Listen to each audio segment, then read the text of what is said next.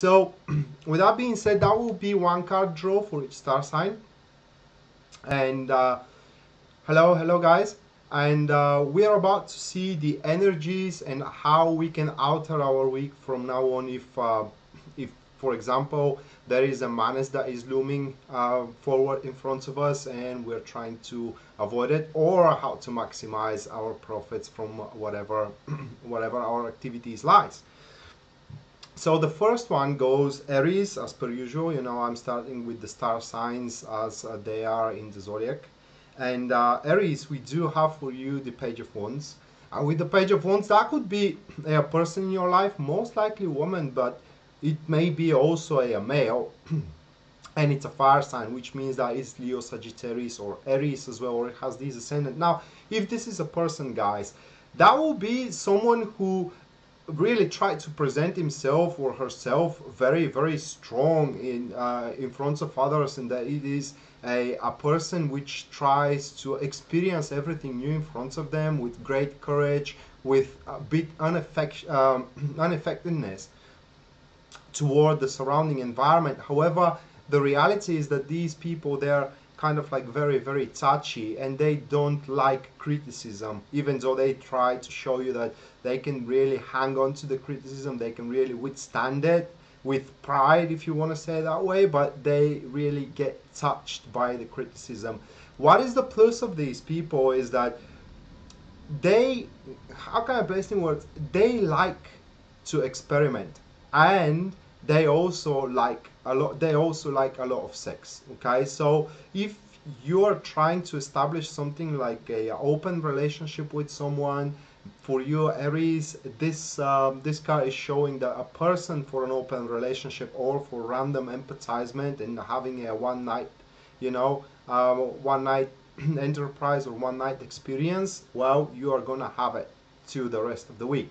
If this isn't a person for you, Aries, then this card into your career shows that, let's say that there will be a certain problem there, is because you will be aggravated of that the people around you or your boss or your supervisor cannot see, or they don't want to see that your idea actually can reach a particular success. And these people which are standing above you guys, they are going to constrain you in a certain way, they are going to constrain your unfoldment.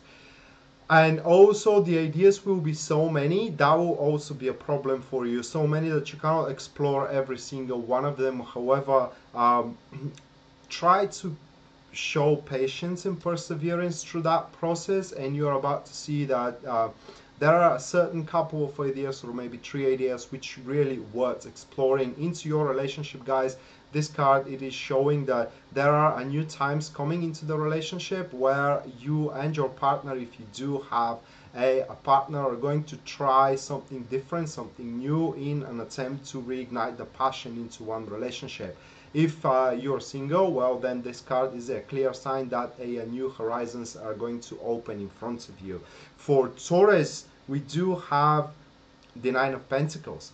And you, Taurus, will have it your way in every single way. That card speaks for success into your business and into your career. In other words, you're going to strike that big deal. You're going to finish with, let's say, uploading the big projects that you are attending to. You're going to have your promotion or your raise. Basically, whatever you are aiming for into your career, whatever you are trying to cope with, you are about to do it with a subtlety and with flawless success, if I can say that way.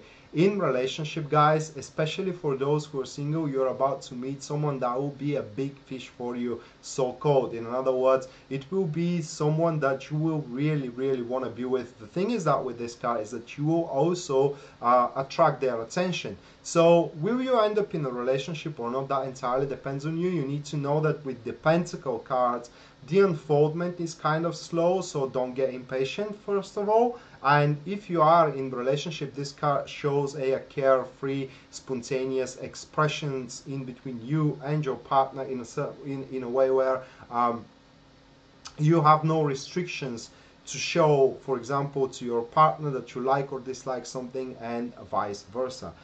For Gemini. For Gemini, we got the Two of Cups. And with the Two of Cups, I can say only a few things about that card. First of all, that is a fantastic card, guys. It speaks for your career.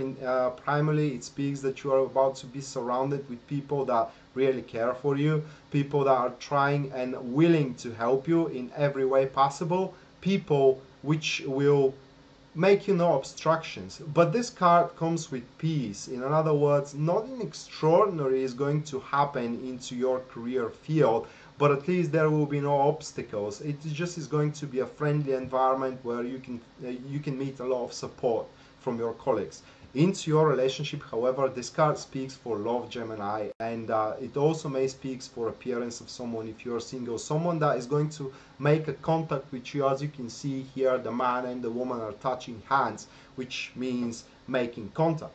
So you can don't be surprised if ex-boyfriend or ex-girlfriend try to make a contact with you, or a so-called friend of yours is trying to initiate something more than a friendship. Just don't get surprised of that. But you need to know that with this card, when you do experience pleasure or suffering, it is very important, Gemini, to share it with others, because for this card, the sentence is that shared happiness is double happiness and shared pain is half pain.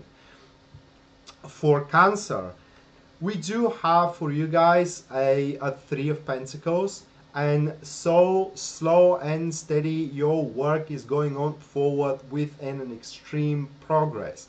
Three of Pentacles is a card about preparing. It's a card about analyzing multiple opportunities standing in front of you. Now, however, to the end of the week, the energy of this card is saying that you need to hold down your horses first and try to what was the word here? Try to research every single option available in front of you, especially when you're trying to consult yourself, or when you do a consultation with people that are more skilled into the field of expertise. You're trying to implant your implant your knowledge and to implant your attempts of improving your own circumstances. In relationship, this card also speaks for a stabilization, a big time stabilization, but you need to be able to take on a criticism with the card. You need to be able to listen to your partner in a way where they're going to explain you what they not what they like or dislike about your behavior, guys, or with what you are annoying them, but they're going to talk you about what they expect from you moving on further in the future. And you have to make certain attempts, people, to not to change yourself, but at least to align to their demands. Same goes vice versa. I mean, if you're seeing the relationship differently from the relationship in a state of a certain unfoldment that is happening right now, you gotta make those demands, guys. Otherwise, if you let your demands unspoken, or in other words, if you don't ask, the answer always will be no. So don't speak with presumption, people. Straight to the face. For Leo, well, Leo, for you, we do have the Hermit.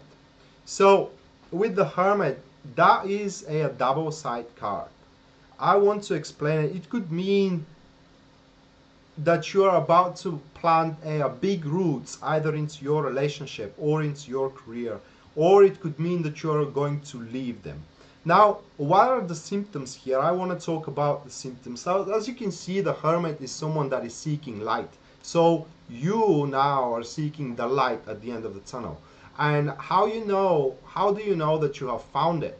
Well, basically, if what you're doing in your job, or if what you're doing into your certain relationship, guys, it's boring, it doesn't show something that it is looming for you on the horizon. In other words, you see only empty wastes in front of you when you look at those situations, and it's time for a change. It's time for you to walk away, basically, and to search your happiness elsewhere. Excuse me.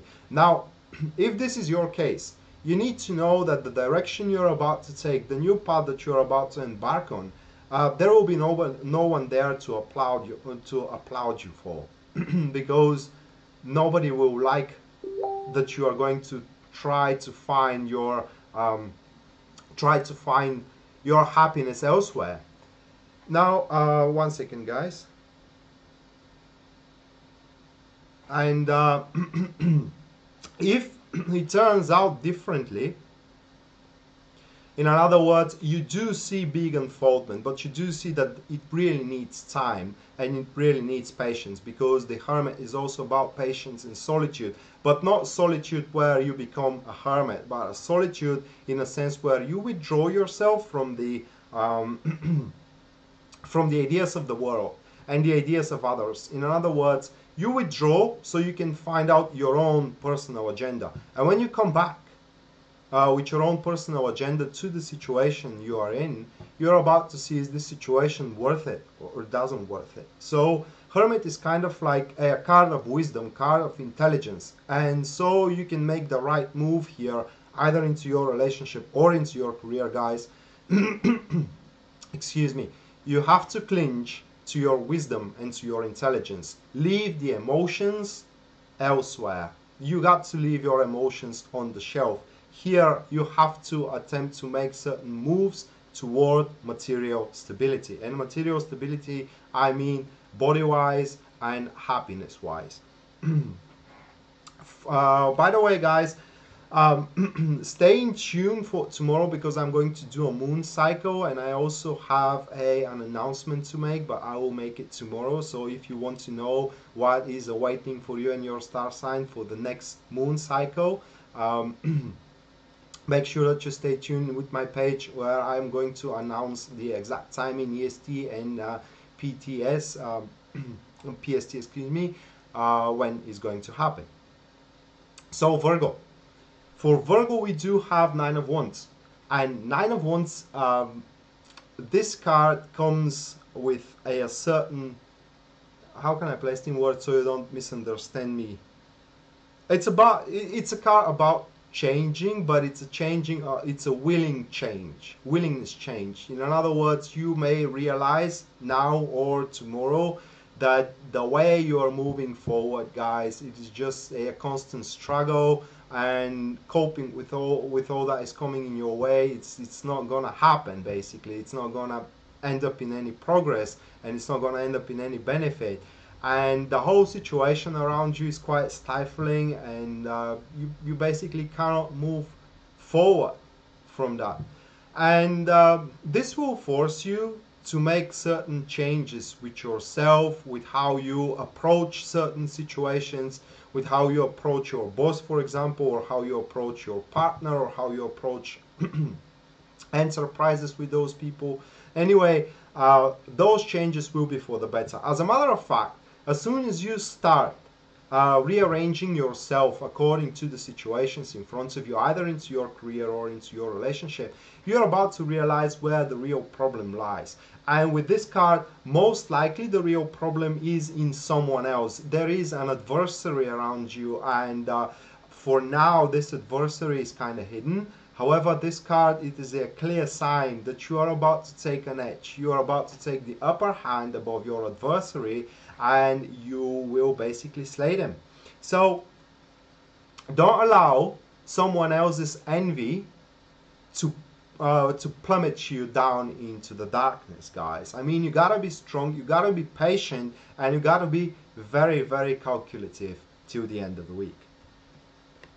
For Libra, we do have for you the Emperor. So Libra, I don't know what your personal situations of Libra are, but for those which situation is mayhem and chaos, well, it does seem that all pieces are going to fall together now, and from now on you're about to move on forward with exact plan, a very strict path moving forward. In other words, you will know how you fit in the grand scheme of things. A lot of responsibilities are waiting for you, especially if we're talking about career-wise, guys. This card, it is one of the best business cards. As a matter of fact, if you are planning to establish your own personal business, for example, this card is a clear goal that you are about to forge an empire from that particular business. You are the ruler. However, with your personal situations, domestic situations, let's say that way. You gotta show yourself strong, guys. Now everybody has its own weakness, but that's the thing with the emperor. The emperor never shows his weakness because weak people, they are not worthy to be leaders, and the emperor is the ultimate leader. So be prepared to stay strong in front of other people, guys. Be prepared to have a strong spine as well. I'm not saying that there will be people that are opposing you. For example, well, Samantha, I'm reading for Libra now. I'm not saying that there are people which definitely wants to bring you down, but there will be a certain opposition here. And now, as I look at the card, one of the symbols really drag my attention to it, and that's the ram on the emperor chair or on the emperor throne. And the ram, guys, it's a symbol of tenacity. So whatever you have in mind, and also the armor, you have to be tenacious toward it to a certain point where you are stubborn for it. And the armor is a symbol of war. In other words, you have to be prepared to lead battles, to fight for what you want. In your relationship, this card shows, guys, that you have to be the one that takes the lead upon the relationship. You got to be the one that put an iron hand on and says, we are going to do this and you are going to do that. You're going to do it the way I want to do it because my way is the best way possible. One more thing about the emperor just slipped through my mind. Oh yeah, as soon as you arrange everything around you, because the emperor shows that you're about to arrange everything around you, you're about to set in order all of your projects, you're about to set in order your relationship with your boyfriend, girlfriend, your parents, for example, or your personal friends. As soon as you do that, as soon as you make everything in order, guys, you're about to see that when you face the daily ups and downs, they will be much more bearable than before. So that means that you're about to face the world with a little bit less stress, with quite less stress, for what I can say. And with that being said, also when you do have that less stress, you're about to have more time to enjoy pleasures. So you will have more personal freedom. For Scorpio, we do have for you people Two of Wands. Well, it is a time to try new things. Now, into your career, that is very important because this card shows that you have reached a certain level of performance. What the card speaks is that you now have to start showing more than you can actually showing right now because you can do more. So you have to place, or you have to put your standard of performance to its outer limits. So you gotta lift the limits of your performance. Only when you do that, you're about to realize that there are so many more opportunities in front of you, not just to take another job or to be promoted or something like this, but to take on different responsibilities, to take on different more amusing projects, for example, projects that you will really enjoy working upon and this kind of stuff. It is very likely as well that you can find out that you can do things that you had no idea you could do. Okay, so it's also about unfolding of a new skill, of new sets of skill into your. But this card, I want to say something more about career, but this card sometimes comes with a manis. And the manis is about being way too aggressive. Because you may be said no first time you ask about something, that may throw you into a state of rage. And it may not be rage, but it will be aggression, guys. And if you allow the aggression, this is the thin line here. You know, the source of human power, the power to move on regardless of the situation, are two: love and anger. And if you do have the source of anger behind you, like you will have with this card, it is a great motivator. In other words, it makes you less caring for what could happen if you make mistakes in this kind of stuff. So in other words, it makes you more aggressive. But if you allow the anger to evolve in rage, then it's going to consume you guys, and nothing good is going to come out of it. So basically you need to tame your anger here and use it only into your advantage as a stimulus instead of destructive power. Into your relationship, this card shows that you will have an urge to want something from the relationship. For example, you may have an urge to want deeper commitment. You may have an urge to want unfoldment into one relationship. You may have an urge, for example, to ask for living together with your partner. Even though you can get that, there is a way to get everything you want here, guys. Again, you should not be way too persuasive to a point where you can become intimidating, okay? So whatever you do, Scorpio, don't be intimidating, guys, because the door for your unfoldment will be shut on your nose, just so you know, just in front of your nose. For Sagittarius, we do have the World.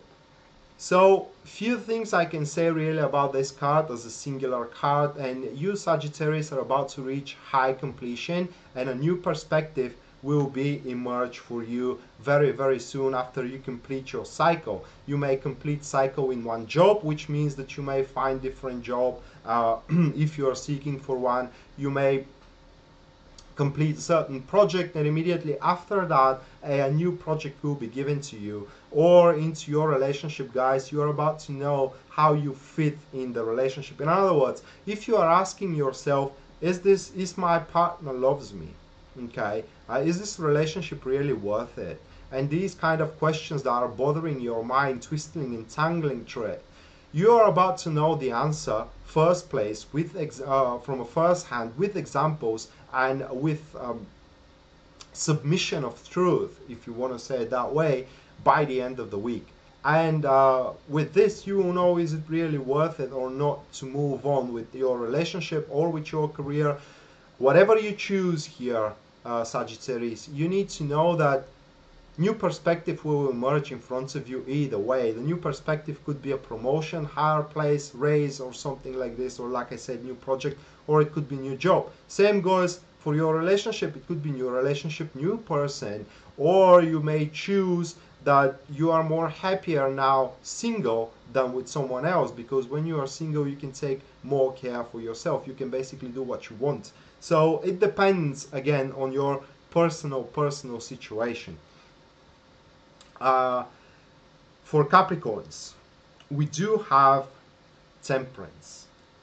And well, the little I know about the Capricorn star sign, I can say now, guys, with this card, that you are finally gonna get it different way, because you're about to realize here until the end of the week that brute force and wanting something at all costs, constantly trying to make movement toward it, it's not giving any effort. The only way that you can deal with your situations is when you calm your wavering. So in other words, you calm yourself down. And as soon as you do this, you're about to realize, Capricorns, that the solution is way more simple than you can actually anticipate it at the start. So you guys are about to find the right measures here. More to this card into a relationship, it speaks not for a physical attraction or wanting to be close physically to your partner, but more intimate binding. Not binding of souls, but kind of like binding of emotions. Two kind of different opposite emotions are about to bind in one, guys. And you're about to feel your partner more intimate than ever. So this intimate state may not lead to sex or spending too much time together, but you will always feel that there is someone next to you, and you will miss your partner if you are far away from one another for quite a lot. So make sure that you call your partner ever so often. This card also shows that if you do struggle with some medical issue, it does seem that the medical problem is gonna get easier on you until the end of the week here with the Temperance card. Also, this card, guys, urges you to establish sovereignty and to show compassion and solidarity. In other words, even though some opinions and some way of approaching situations are not matching with yours, but people there to you are trying to make them, don't be way too aggressive toward them. You need to acknowledge their way of thinking. You need to acknowledge their points of view, because this will matter, guys. It will show that you are not kind of like turfing them, okay?